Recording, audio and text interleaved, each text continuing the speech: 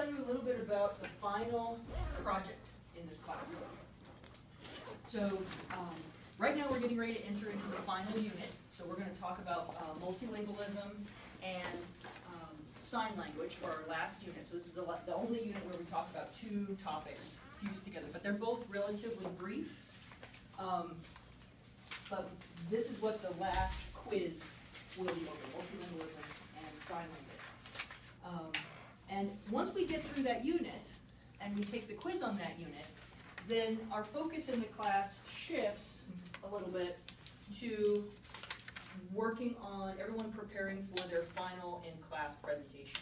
So everybody in the class will have to give a 10-minute presentation about one of the application projects that we've done in class or an original project that they propose. My fingers crossed. So that project will have the PowerPoint or Prezi supplement, because you need to have something up here to present with, and then you will talk to the class and impress them with your ability to describe either Dothraki, your speech processing project, or your original project.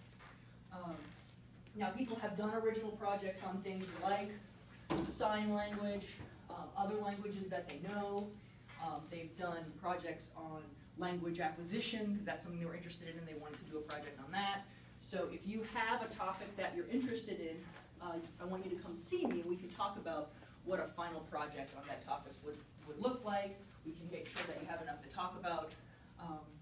And everyone gets check-in points for being here while other people are giving their presentations and doing peer review.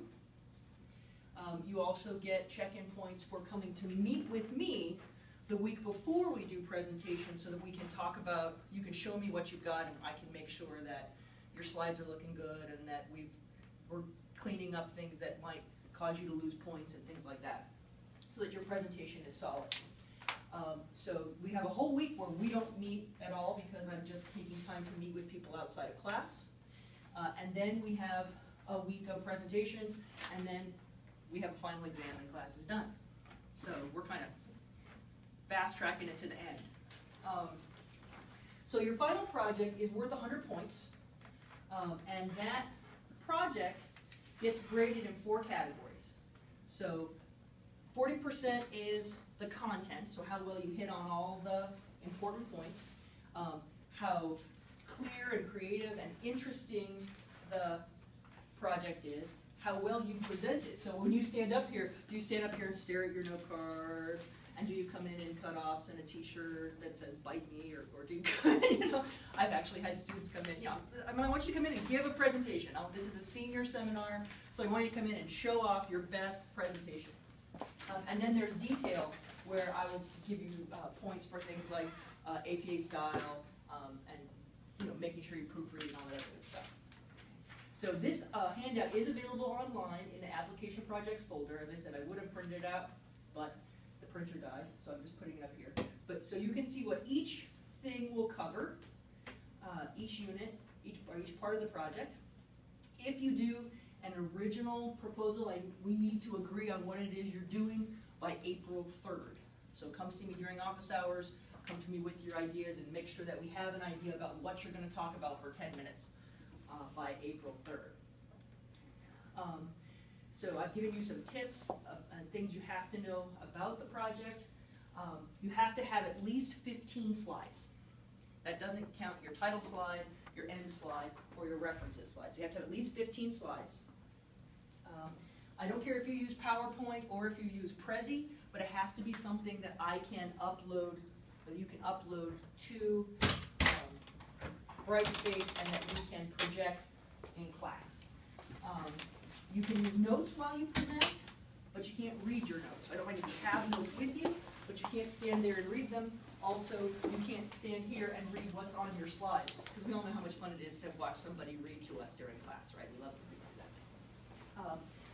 And which means you need to rehearse.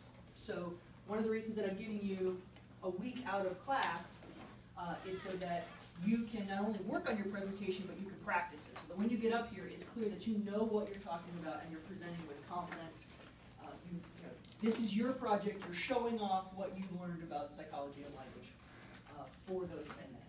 There are no makeups. So if you sign up to give your presentation on a particular day and you don't come, that's just a 0. Okay, so you can't make it up. The only exception to that, of course, would be if we had a snow day. I'm not thinking that's likely to happen in April. So my guess is that, and I'll give you an opportunity to pick the day, so there will be several days when people can present. We'll present over the course of 3 or 4 days, and you'll get to choose your slot. So, and you have to have your presentation uploaded by that morning for it to be on time. So if you're thinking, oh, I'm going to need extra time, then you might want to pick one of those later slots. If you're like, I want to get this over with because I have a bunch of other stuff I have to worry about, then you might want to pick an earlier slot because then your presentation's done. And at that point, all you have to do is come to class, watch other people give their presentation, and study for the final. So everybody in class is going to be doing peer evaluation of everybody else's presentation, and I will look over those and consider the feedback that people give on those forms. Both Marjorie and I will be evaluating the presentations, and if we're looking at a presentation and we're giving it things, if we're giving it like, a scale of 1 to 5, if we're going 3, 4, 2, 3, whatever, and people are just going 5, 5, 5, 5, 5, 5, 5, 5, I'm going to be like, that's not really a peer evaluation. Okay? So I will consider how many points you get if your evaluation is just all 5, 5, 5. If I'm not thinking it's all 5, 5, 5, and you're like just, yeah, it was perfect. Everything about this was great. Absolutely no problems. I'm like, that's not really meaningful feedback. So please be thoughtful when you give feedback, because I will be looking at it and I will be considering how many points to give you for your feedback based on how thoughtful I think that it was. Because if your classmates are working hard to give a good presentation, then I would really like you to work hard to give them some meaningful feedback about how they did. So that's the next project. I will have everybody's graded application projects too. I think I'll have the stuff finished up by next class period to give back to you. Just something to keep in mind, in order to propose an original project, you have to have passing grades on both of the other projects. If you don't pass one of the other projects, then you need to go back and either fix the project you didn't get a passing grade on, or take the project that you did get a passing grade on and improve it. But before you can propose something new, I need to see that you've done well on the previous projects. Does anybody have any questions about this? Right now you're like, oh my gosh, it's Monday, we just got back from spring break, and now you're telling us we have to do a project. Okay. Okay, that's good. I can live with that. All right, so starting today, we're going to be talking about multilingualism. How many people in here speak more than one language? 2, 3, 4. Okay, so actually, it turns out that in the world, it's more common than not to speak more than one language. In the United States, we're relatively unusual in that we have a larger proportion of people who are monolingual. But across the world, what's more typical is for people to speak more languages. Lots of people grow up in communities where, just over the hill, people are speaking a completely different language. Countries are smaller, certainly much smaller than the United States.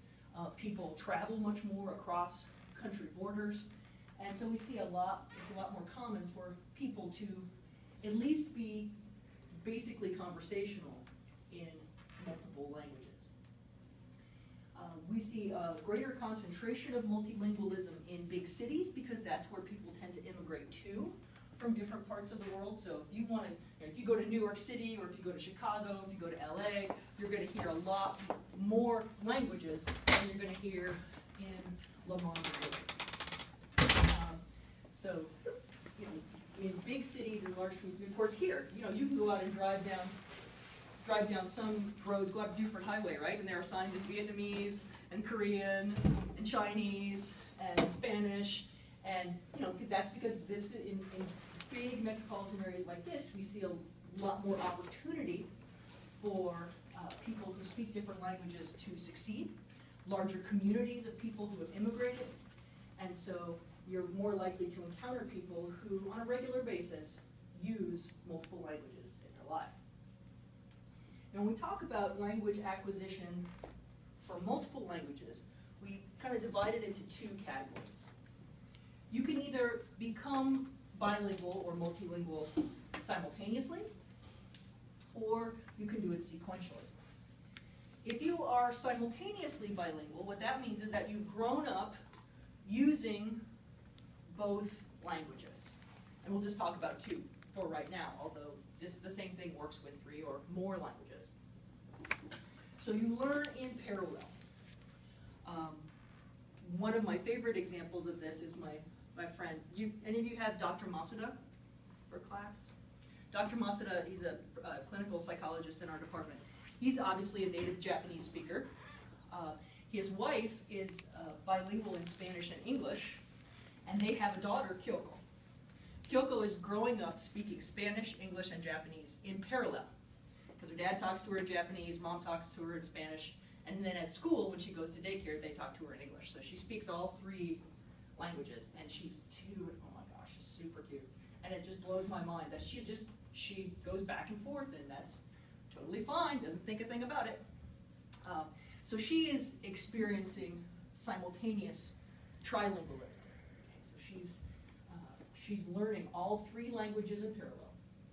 Sequential bilingualism is when you learn one language, and we call that your L1. Okay, so that's your first language. And then once that one is pretty well seated, you develop another language. Now, people who are simultaneously bilingual sound like native speakers. People who are sequentially bilingual may or may not sound like native speakers in the languages they acquire after their first. I don't sound like a native speaker in Japanese. I just don't have the fluency. Although when I'm living in Japan, I'm interacting in Japanese all the time, I do pretty well. So the way I learned Japanese is definitely a form of sequential bilingualism. But if you grew up speaking both, 2 languages or 3, that's happening in parallel, we call that simultaneous. Now, we spent a whole bunch of time talking about language acquisition for children. So let's talk about how acquisition might look different for children who are growing up with 2 L1s. Okay, that would be kids who are growing up with simultaneous bilingualism versus children who just have 1 L1. Okay, so children who are growing up monolingual. How is their language acquisition different? Well, if a child is growing up in a simultaneously multilingual environment, so maybe dad speaks Japanese, mom speaks Spanish, the kid's growing up in this environment. The sequence, so the things that they go through, things like cooing, babbling, the holophrastic stage, the telegraphic stage, those things are the same, okay, for both languages. They go through the same sequence. They acquire grammar and phonemes at a similar rate to someone who was just learning one of the 2 languages. Now, there might be some slight differences. They might be a little bit slower in some cases. But what these kids can do is if they figure out a particular kind of grammar is important in one language, then they can start trying to figure out if it's important in the other language they speak. So they kind of discover a grammatical idea in one language and then look to see if it actually matters in the other language that they speak. So they can kind of piggyback, go back and forth when it comes to learning different languages. Now, what I think is also really interesting about this is that this works even if the modality of the languages that the kids are learning are not the same. So if you have a child that's learning American Sign Language as one of their languages, and a verbal language like English as one of their languages, and just so you know, American Sign Language and English are actually not related. American Sign Language is based on French. The grammar and stuff is much more connected to French. So they're learning these 2 different languages in different modalities, and you will still see that the child will, now assuming that the child is hearing, right, so they're actually getting information about this verbal language, the child will babble in sign, and they do babble. Their hands form shapes. They practice trying to make their hands form signs, and they'll do things with their hands that children who aren't learning sign language don't do. They form shapes with their hands. And they will babble in sign, and they will, in parallel, babble trying to practice English phonemes. It's really cute. And then when they move into the holophrastic stage, right, the one-word stage, they start making one-word signs, and they start producing one-word verbal utterances. So they do them in parallel. Children tend to, if they are doing a manual and an oral language, they will tend to do the manual thing first, because they tend to have more control over what's happening with their hands than they do what's happening with their faces. So, with their vocal cords. And it's much easier for them to see what's happening with their hands than it is to feel what's happening in their mouths. So, but they will learn and they will develop the two languages in parallel. Now, what makes this work best is when the parents or the caregivers use a one person, one language policy. And what that means is they need to help create in real space, real time, the distinction between the two languages. So for example, Dr. Masuda speaks Japanese to his daughter, and his wife, Migdalia, speaks Spanish to her. So Kyoko knows that when she's talking to Dad, she uses one set of rules, and those are just the rules that happen to be the Japanese rules. And when she's talking to her mom, she uses a different set of rules. Those happen to be the Spanish rules. So when you do that one person, one language policy, it helps create this reality that, well, this is the way I talk to Dad, and this is the way I talk to Mom, and that's just how you talk, right? And so different people, you just use different rules to talk to different people. And they talk to each other, because he doesn't really speak Spanish and she doesn't really speak Japanese. They talk to each other in English, so she hears them speaking English to each other too, which she knows because she hears that at school all day where her teachers don't speak Spanish or Japanese. So she can understand what's going on in there, but she pretty typically speaks to them in the language that they direct to her. And you'll get that it's easier for her to develop those languages clearly if she knows, okay, how to keep them separate in the beginning. It gets difficult for a child where you see a lot of interference it becomes more challenging for the child to keep things separate if people don't do that. If the caregivers switch around a lot, so sometimes you speak in one language and sometimes you speak in another, then the kid's like, okay, wait a second, which set of rules am I supposed to use with you? And it makes it harder for the child to kind of create separate systems, to separate out which grammatical rules go together. And that's the big challenge.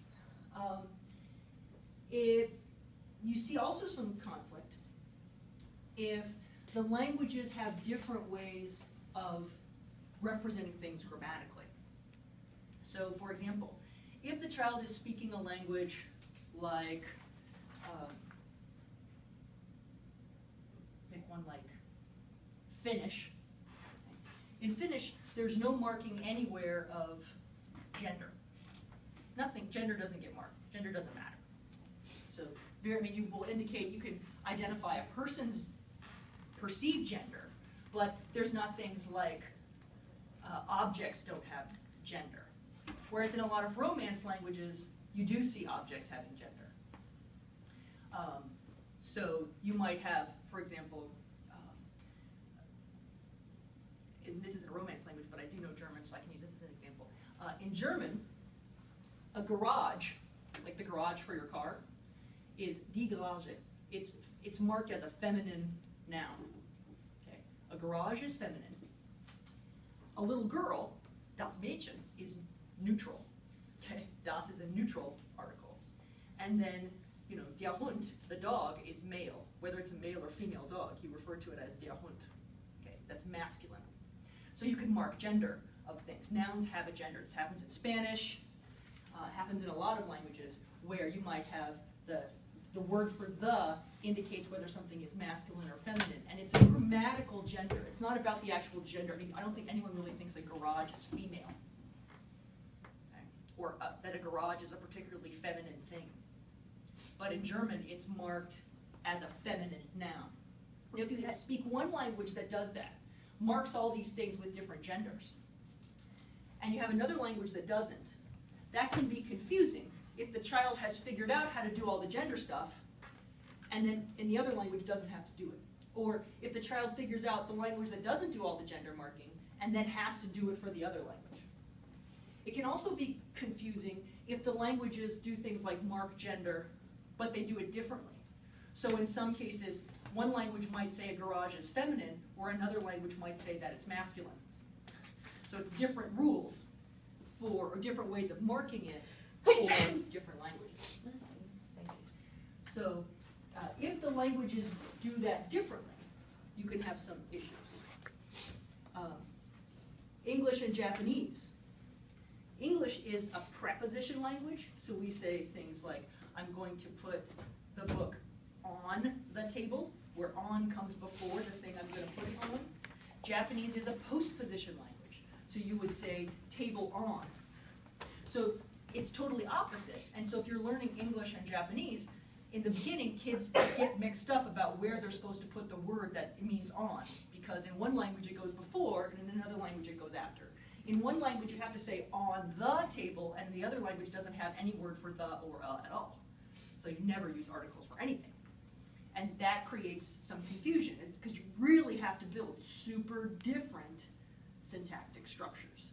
Now, if you happen to speak languages that are related, like say you're learning French and Italian, you're golden, right? Because those languages are actually related and have a lot of similar forms and similar grammar. So things that you learn to speak French help you speak Italian, which is why when someone speaks French, it might be much easier for them to pick up Italian or Spanish or another language that is really similar, because they can basically piggyback what they know from one language to help them learn the other one. So when caregivers switch, right, when they don't do that one person, one language thing, that's a problem. We call that code switching. Code switching doesn't have to be just for a whole language. We also code switch with dialects. We code switch in family groups. So for example, you might speak differently when you talk to me in my office about a serious topic than you would with your friends hanging out at a bar while you're drinking, right? You might use different vocabulary, you might use different grammatical constructions. That's also code switching. So code switching is just using a different set of rules to communicate. So if the parents switch and use different languages, that makes it challenging for the child, because the child just isn't clear on what set of rules they're supposed to use. It's also difficult when the child has limited access to one set of rules. So it's actually much more challenging for example, for Kyoko to learn Japanese than it is for her to learn Spanish or English, because she spends more time with the people in her life she spends all day in daycare. And when she's home, her mom and her older sister both speak Spanish and speak Spanish to her. And so the only exposure she really gets to Japanese are her dad and her dad's Japanese friends, or Japanese-speaking friends like me. And we don't see her nearly as much as the people who spend time with her who speak Spanish and who speak English.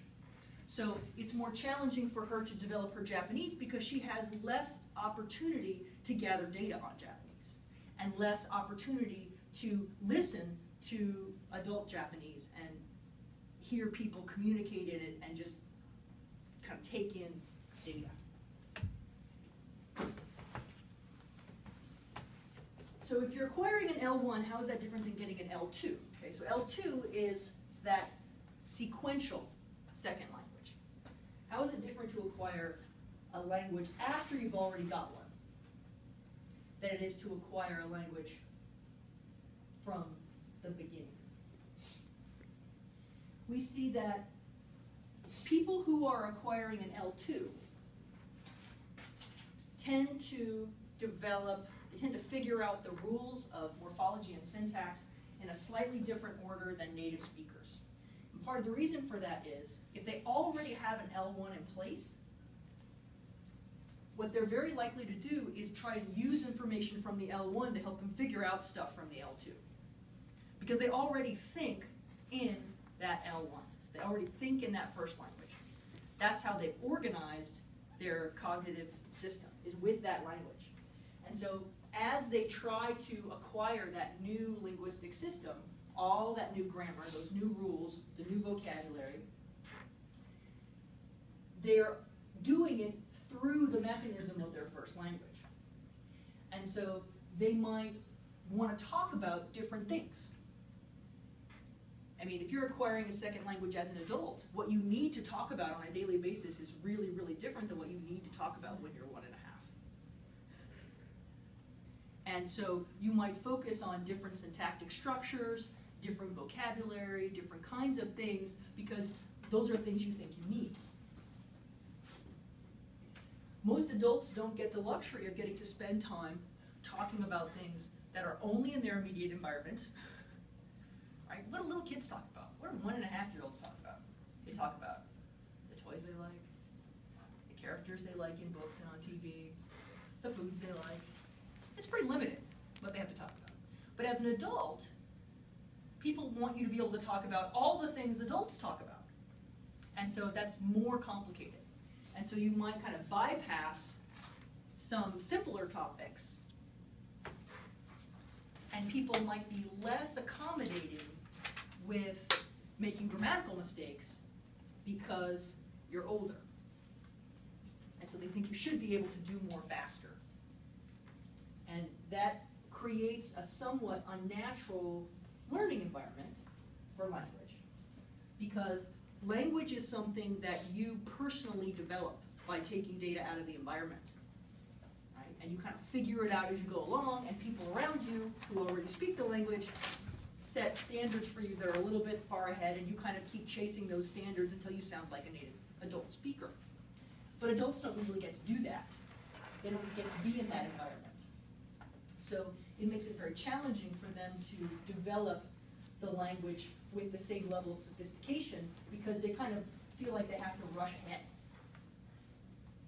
and sound more adult right away. Where we see people make things like grammatical errors, where you're like, oh, a native speaker would never say it that way, is when they engage in something called language transfer. So that's where someone is speaking, say for example, you might have had this experience, someone is speaking English, but they're using grammatical constructions that would never be used in English, but would be correct in their native language, like say Mandarin, Chinese. And we call that language transfer. The person has taken a rule from, or a set of rules from their L1 and transferred them to their L2. So they're using them where they shouldn't. They're using them in, and it doesn't create a lack of communicability. I mean, you can still understand what they mean, but they just don't sound like a native speaker. So, you know, if someone said, oh, the garage, she is very dirty, I would be like, she is very dirty? The garage is a she? That would be a really strange thing to do. But if in the language you speak, garage is marked as a feminine thing, then you might accidentally refer to the garage as a she, whereas I don't think any English speaker would ever refer to a garage as her. Now, an English speaker might refer to a boat as her, a car, modes of transportation for some reason. Get called girls. I don't know, or get to be feminine. I don't know what that's about. But that's also not true. You can also have, you know, male forms of transportation. I don't get that either. But anyhow, but you can do that. But that's a peculiarity of English. It's not a gender marking thing. You can also completely legitimately refer to a car as it, and no one is shocked. Right? It just suggests that you don't have any special affection for it. When we attribute gender to inanimate objects, that suggests some kind of affection. oh, you know, I love my car, Brad. You've seen that car commercial with the woman who has the car, Brad. She's like, and we love Brad, and Brad was with you through 3 jobs and 2 boyfriends, and oh, you know, he was your best friend ever, you know, your car, Brad. And like when you name your car, things like that. So it suggests affection, but it's not necessarily grammatically marked. But when you see someone or you hear someone do that, what they're doing is they're just transferring stuff from their first language to the language that they're using as an L2. This is also why people have accents. It's because they're using the phonological rules and the phonemes of their native language, of their L1, and trying to force them into a system that's different, their L2. And that the phonemes and the phonology, we take that very, very early, right? I mean, kids are already, by the time they're 12 months old, have pretty much separated out their categories for the phonemes for the language that they're learning. And so that the sound system of your language is really fundamental. It's one of the very first things we figure out. To the point that even when very young children make phonological simplifications, they do it within the framework of the language that they're learning. Right? So when they do consonant cluster reduction, or they do stopping, or they do fronting, they don't stop or front or reduce into a form that's illegal in the language they're speaking. They're very sensitive to phonemes and phonological rules. And so those come really, really early. And those are the hardest things to reset or to build a second set for. So when someone is acquiring a second language, it's really hard in some cases for them to hear the difference between phonemes in the new language if those phonemes are all supposed to be the same thing in the same category in their L1. This is why my friends who speak Japanese have a really hard time hearing the difference between words like liver and river, because l and r don't exist in their language. They're both part of the same category. They would think of them as the same phoneme. The closest thing they have is da. And they distinguish between phonemes like da and da. You heard the difference, right? Da and da. So dekshi and dekshi, one means history and the other means death by drowning.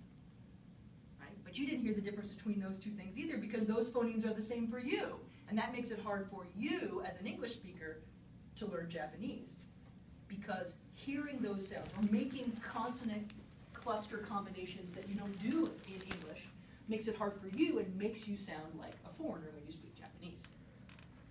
Like being able to say things like da, do, do.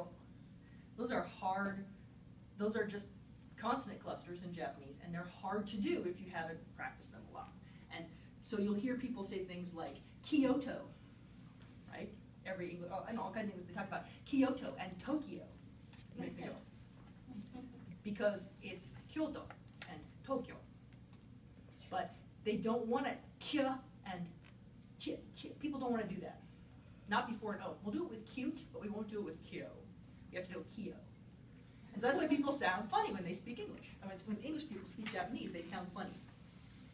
And I like to make my Japanese friends laugh by doing my English person speaking Japanese voice, because it sounds completely different. And they're like, you don't even sound like you anymore. When I use all my English phonology, my English phonemes, to try and speak Japanese, it just makes them curl up and scream, because they can't believe it sounds bad. All right, so when do we run into the biggest challenges? Trying to make the switch, trying to build another language once you've already got one. Well, the easiest thing to do when we're talking about the sound systems is when the phonemic categories match. So for example, if the language has the same liquids, and it has the same nasals, and it has the same stops, then it's not hard, because the sound system you developed for your first language basically just transfers over without a lot of error to the second language. So you don't struggle very much. That's the easiest thing to do when the categories for the sound systems match. The next best situation is where the categories for sound systems are really, really different. So, you know, maybe one language has a whole lot of one kind of stop, and the other language has a whole bunch of other kinds of stop. You can keep them separate. When you're thinking, well, what do you mean? Well, for example, if you're trying to learn a click language, like Hausa. Okay? Now, I don't know, did you guys ever see the movie The Gods Must Be Crazy? There are a number of languages around the world where clicks, like, those are actually all consonants. So if I say Hausa, my friends who speak Hausa always tease me, like, oh my gosh, your consonants are so nasal. And I'm like, of course I can't hear it, but they say that I sound really strange because when I click, I breathe through my nose because that's when I can get my tongue to do what it's supposed to do. But though, I mean, if I'm doing stuff in Hausa, then I switch, and the consonants are very different. The vowels are pretty much the same, so that's not hard for me to do. But the consonants are very, very different. And it's easier to say, okay, these are all my Hausa consonants, and these are all my English consonants, and I can keep them separate because they're much more distinguished. The most challenging case, what makes it the hardest to get your L2 to sound right, is when the phonemic categories are kind of just partially shifted. So it's not that all the, you know, one language has p and one language has b, right? So they're totally separate, or both languages have b and p, that's fine. But if you're speaking two languages and both languages have some kind of p thing and some kind of b thing, but what one language counts as p, the other language counts as b, that's hard. Okay. So when the categories are just, because remember, these are just categories, right? We learn when we're acquiring a language what characteristics we should ignore and what characteristics we should pay attention to. And we develop those categories in our head based on the data we gather. So if you've already set up your phoneme categories at particular boundaries, for particular voice onset times, for example, and then the new language you're trying to learn says, well, kind of, but shift over 10 milliseconds, and that will give you the right categories. Or shift over 20 milliseconds, and that will give you the right categories. That's really, really hard to do because they're so similar to what you already know that it's very challenging for you to hear the necessary differences to build those new categories. So what people typically do in that situation is they just give up. And they don't worry about trying to sound perfectly native. They just say, I'm not going to worry about getting the consonants completely right or getting the vowels completely right. I'm going to rely on other things because they can. People will use things like context. They'll use what they know about language. Other people, native speakers, will use their top-down knowledge to repair the speech of the non-native speaker, to fix it so that they can understand what the person is saying. And the more experience they have with that non-native speaker, the better they'll be at that, right? If they say, oh, whenever this person says that sound, what sound they really mean is this. And their brain just figures that out and then does the corrections, just like if the person were making speech errors. And, you know, so the person is clearly trying, they're doing what they have to do to communicate, and they're relying on listeners to also help them. But you can get into a challenging communication situation when you have someone who's speaking a language that they're not super good at yet, and the person listening to them doesn't have a lot of experience with the language that they do speak. So they struggle to understand what they're talking about. Because if the listener doesn't have enough top-down knowledge to do the necessary corrections, they may just say, I can't understand this person. And that can create some difficulty. But as long as both parties in the communication event are working at it, usually it works out. Now, sometimes parents who are raising their kids multilingual worry that their children will somehow be confused or delayed, won't do as well in school or something if they speak different languages to them at home. I've had parents come to me and say, well, so I speak English, my husband speaks Ukrainian. When should my husband start talking to the baby in Ukrainian? And I say, yesterday. As early as possible. They say, but what about the disadvantages? What about the problems? What about the confusion? I'm worried that if my child is trying to learn 2 languages, that they're not going to be able to read in English, or they're not going to be able to do these things at the right pace for school. Parents get really uptight about this. They're so worried. Is my kid in the top reading group? Is my kid in the top language arts group? Is my kid? And they're freaking out that somehow having to learn 2 languages or more is going to result in the child somehow being cognitively delayed in the language that they use the most. And it is true that children who learn multiple languages do show some disadvantages relative to monolingual speakers. For example, multilingual people tend to have smaller vocabularies. Now, it's not they have smaller vocabularies overall, it's that they know they have smaller vocabularies because they have vocabularies for multiple languages. So they actually know more words, they just know fewer words in each language than a monolingual speaker might, in most cases. They know fewer words in each language that they know. If we have them perform certain kinds of cognitive tasks that involve producing language, so for example, if we have them look at a computer screen and we ask them to name as fast as they can, name the pictures that they see on the computer screen, they are significantly slower in doing it. Now, when I say significantly slower, I'm talking about something that's measurable in milliseconds, okay? Fractions of a second. So they might be 50 milliseconds, 75 milliseconds, 100 milliseconds slower. Okay? So 1/10 of a second. So slower, measurably slower, significantly slower in naming. And they also make mistakes, more mistakes than people who are monolingual. When they have to do comprehension, they're slower. Are they able to demonstrate their comprehension at a slower rate? But again, we're talking about something that's measurable in fractions of a second, slower. But in mental terms, fractions of a second is a long, long time, right? Because we're making language-related decisions in 1, 2, 3, 4 milliseconds.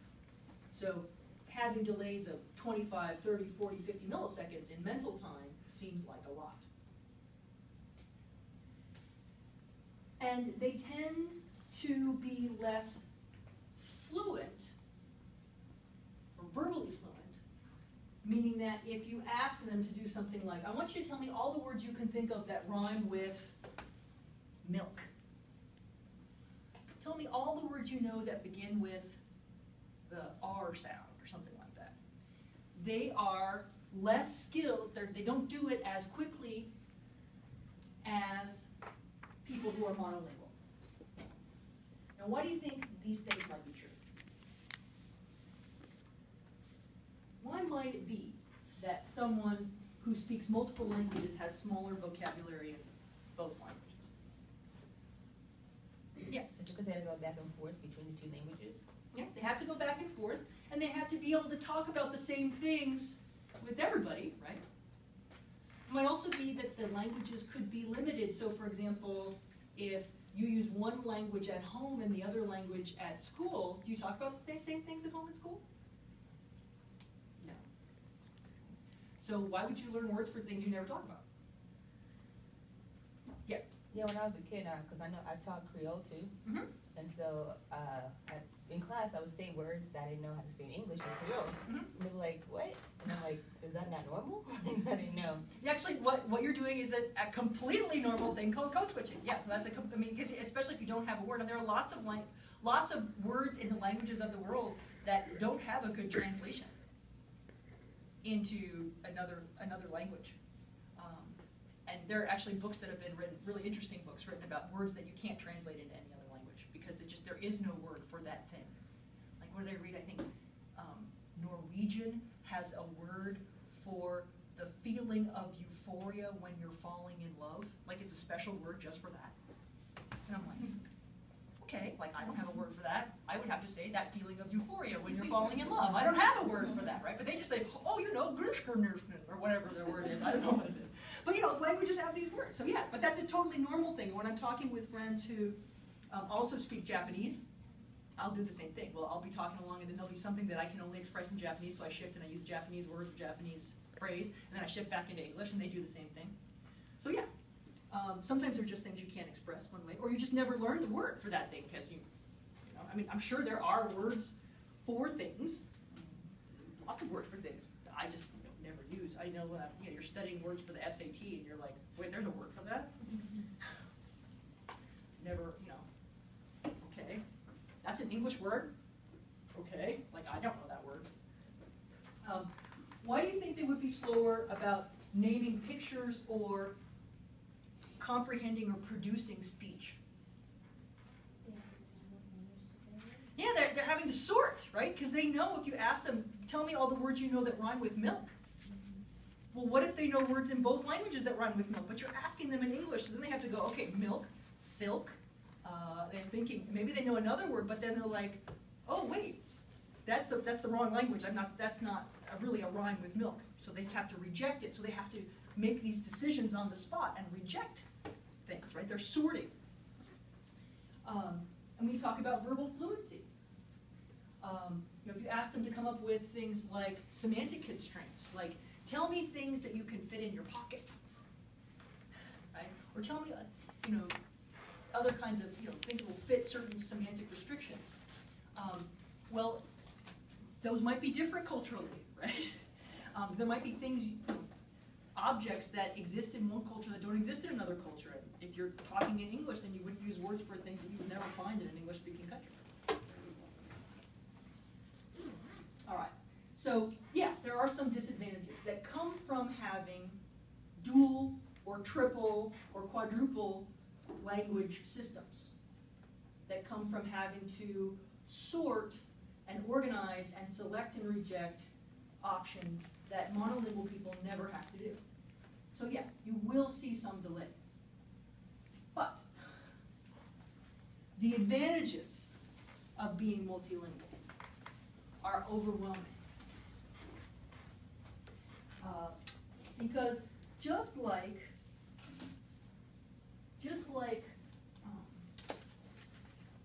people who work out, if you spend time working out your arms, working out your legs, working out your core, you know, you're working on, you take time, and every day you're doing a little bit of work, extra work, that somebody who's sitting at home on the couch or playing video games isn't doing. You know, so maybe you have less time every day to dedicate to playing World of Warcraft. That's true. You might not be as good at World of Warcraft as somebody who spends 14 hours a day playing World of Warcraft. But you can run a mile faster, you can lift more, your body is more resilient against illness. There's other advantages that, yeah, I mean, I guess it depends on what you value. But when you speak multiple languages, you actually have a huge number of cognitive benefits that come from always having to do that little bit of extra work to produce every word, every sentence, every sound. If you're regularly having to do this selection, this shifting, it actually builds you up cognitively, making you a little bit stronger in areas that can generalize to other benefits. So if you regularly have to shift back and forth between different dialects, different variants of a language, different languages, you are actually building cognitive strength and cognitive flexibility and cognitive resilience, meaning that if you experience some kind of damage to your brain, you might actually have a better chance of recovering if you speak multiple languages than if you just speak one. So there are actual physical benefits. So we'll go through these more in detail, and I'll show you a cool, I'll have you listen to a cool